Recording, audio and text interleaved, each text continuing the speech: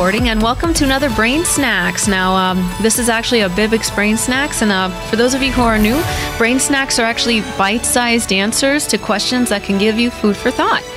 Now, today's BrainSnax focuses on a BIBX topic, so business in a box, and the question is, how often should you check your email and your social media?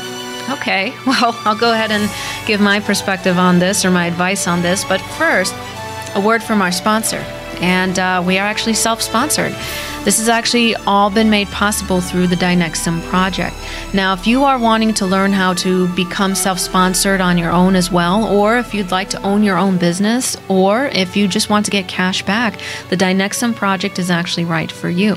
200,000 plus people have actually already attempted and succeeded in owning their own business. So come join the fun. Can't be wrong. All right, so I get this question often of how often you should check your email and social media from business owners, because typically there's a feeling of being overwhelmed with checking emails and social media when they're in a business, especially when they're self-employed or in a business for themselves.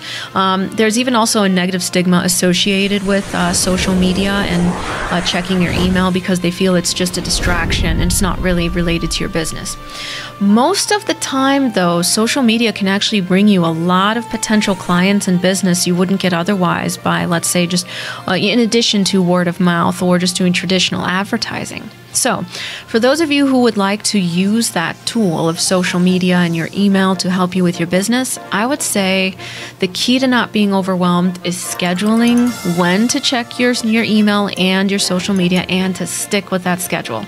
Yes, you have to set a schedule, but you have to stick with it. So that means setting aside a time to do on a consistent basis. This could be daily, weekly, weekends, couple hours every evening, every morning. It doesn't matter, as long as you find the time frame that works and you stick with that time frame.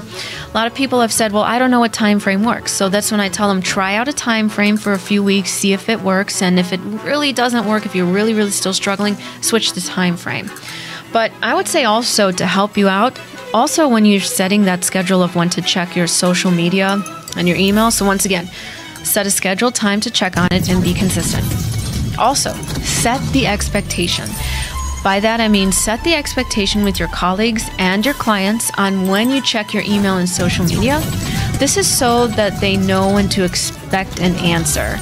A lot of business owners feel overwhelmed by potential clients and partners and colleagues, but if you set that expectation and you stick with it, eventually you'll get the message across that you only check your email and social media at certain times, and people will eventually fall in line and learn to expect that as well.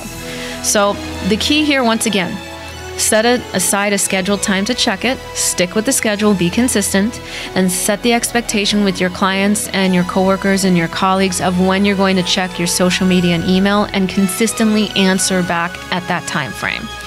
Remember, you want to see your email and your social media outlets as tools to help you expand your business, not a catalyst to stress you out. All right, so for a more in-depth look on this topic and other business-related topics, you can visit bibx.nsa6.com.